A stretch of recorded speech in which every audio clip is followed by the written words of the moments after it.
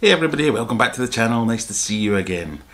Okay, so I've kind of already filmed this bit, but today's video is going to be about the Discus tank, and more specifically, planting it. So I'm trying to make it look semi-nice after the disaster it was, and you'll have seen that in a previous video.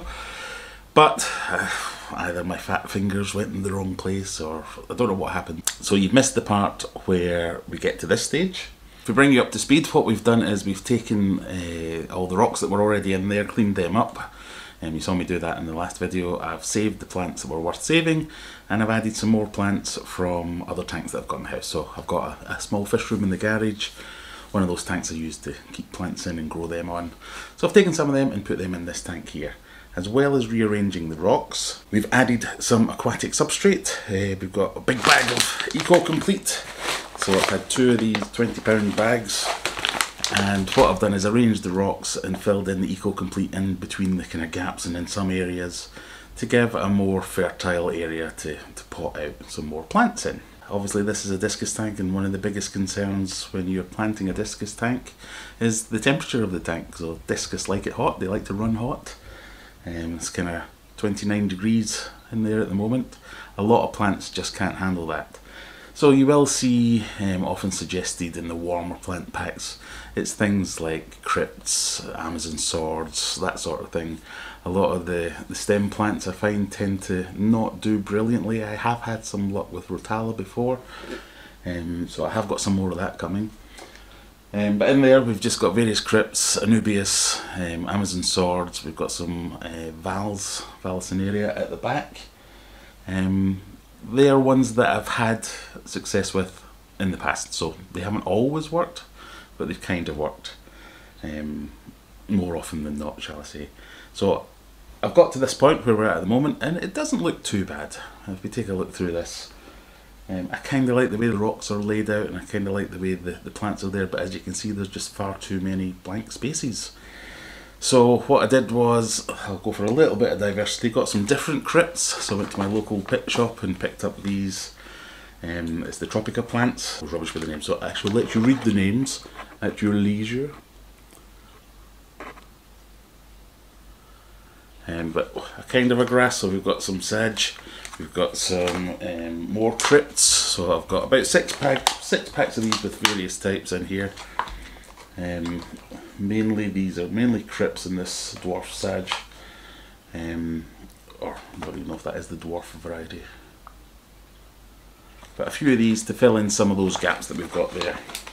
So I was about to start filming this, me putting them in there, when another box arrived, and it seems I've also, late at night possibly, while inebriated, been on Aquarium Gardens, a website I've used many times before to get plants from, and these have arrived. So again, another couple of crypts in there. These are crypt Coscup, can't even read that, Costato.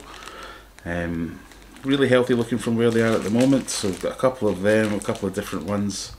I think they're all crypts, but a red one there as well. A couple of different varieties there, so that will also help fill the gaps. I have also from eBay ordered a couple of giant Anubias, or not necessarily giant, but well mature, shall we say, so they should be quite big. And the idea was that I was going to fill in some of these corners pieces so they would be out at the sides, because crypts, again, I'm not an expert on this, so I'm definitely no aquascaper or plant expert, but what I've noticed is if you put the crypts in the full light, they don't tend to do as well, so they'll probably burn rather than grow. So they're not a very fast growing plant anyway, which is why I wanted the mature ones, so I could get some size in there. So I'm thinking I'll put them off to the corners in each end, hopefully give them a little bit more shade, and that might help them continue to prosper, shall we say. So, with all that said, you've got your general plants that work with discus, the heat, as well as all the other water parameters you want to take care of. The heat is the main one, and these are the plants that I've got to play with. I'm sure they won't all work, but I'd like to try it. So I'm going to put these in. We don't have the Anubias and we don't have the Rotala that I'm going to put in after that. The Rotala, I think, will go in this kind of empty middle section. I can have a kind of bushy bit shooting up there. Just wanted to talk about the reason I'm doing this is essentially I got bored of the old one. Obviously it got disgusting in the end, but I do like to change up things maybe once every year, especially for a display tank like this. It's not such a massive upheaval as some people make out. I have changed the substrate in here before. I've kind of gone halfway with this one just by adding new substrate and kind of making planting pods and planting areas to put in the plants. Still keeping the sand. I've chosen not to cap it off, but I may change that. I don't know. I kind of like the look that we've got at the moment. I'm under no illusions that the black Eco-Complete will start to leach into the sand over time as fish get in there and dig around and kick things about. I'm kind of fine with that, and we'll deal with that as it comes along. Like I say, I didn't really take out any of the sand, just moved it around and then created these areas that we've got in here. So with that said, let's crack on. So the first job before we get started really is to get all the plants out, especially the ones that come planted with the rock wool in them.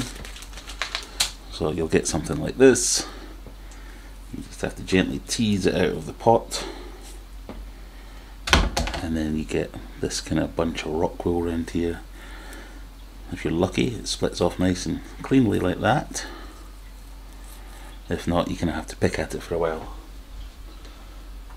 So just have to go through, and then you'll notice here, when I've done that, you can see at least 1, 2, 3 individual plants there have come out of that one pot. So I'll go around and I'll get ready with the rest of the plants, and then we'll start sticking them in. I've got them all laid out with my little special tweezers ready to plant, and that's just the box of rock wool. I think there's a... can you reuse rock wool? I don't know. Anyway, let's get this in the aquarium. So all the plants that we're working with today are all potted plants, so they're with roots that you would plant in the substrate. Java fern's one that I've tried in the past, which has been less than 50-50 successful when I've tried to care for it. But that's a type of plant where you wouldn't plant that because it's got its rhizome and you need to keep that out above the substrate. The Anubias that's in here, that's that type of thing.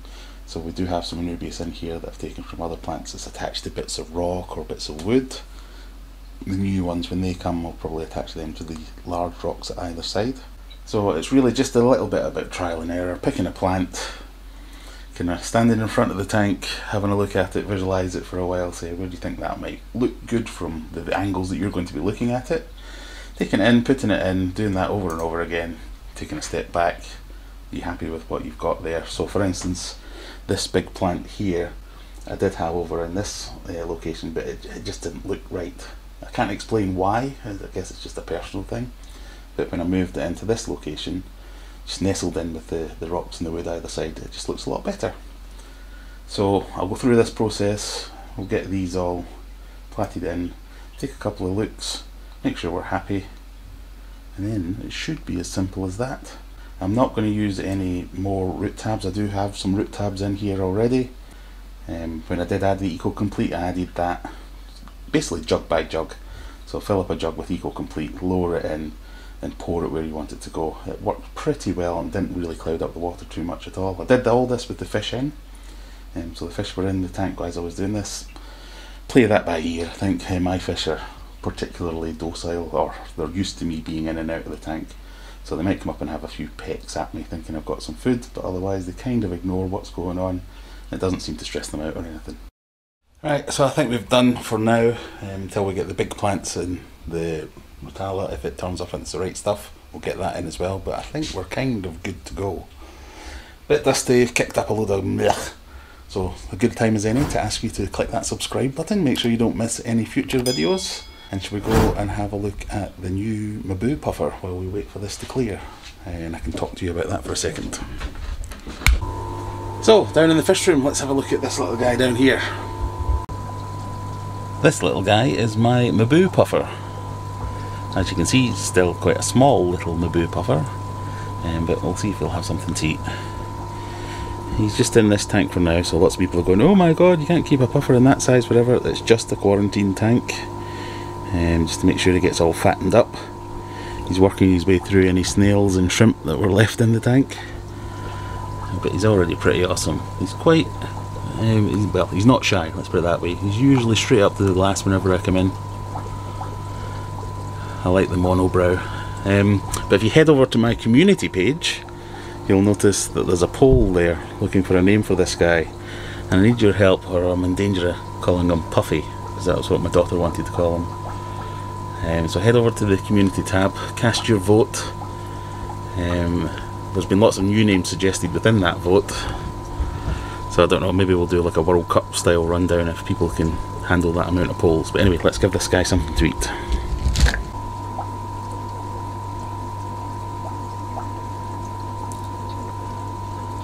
And doesn't mind me filming. Yeah, he's quite a good eater. He's had a go at everything I've put in so far. Some things he doesn't like, doesn't seem to take to the prawn. He just kind of bit it a couple of times and kind of went, what the hell is this you're giving me? I want my mussels.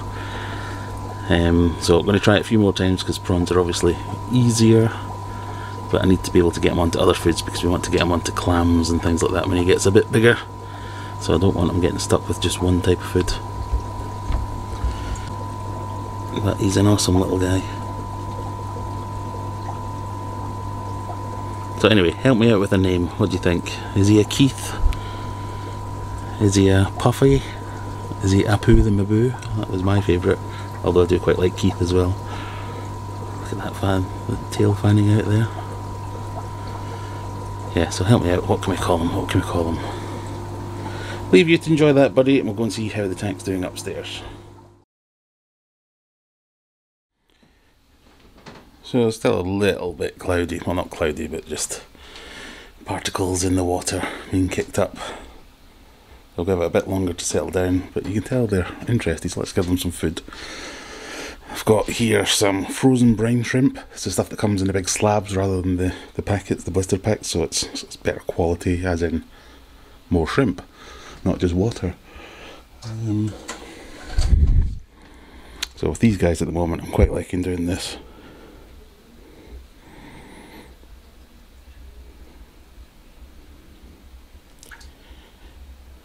So we'll leave you with a bit of a feeding. Ow! Little get bit me. And then we shall put on, or take some film of them. To finish off, as always, like, comment, subscribe, all that good stuff. We'll see you in the next one.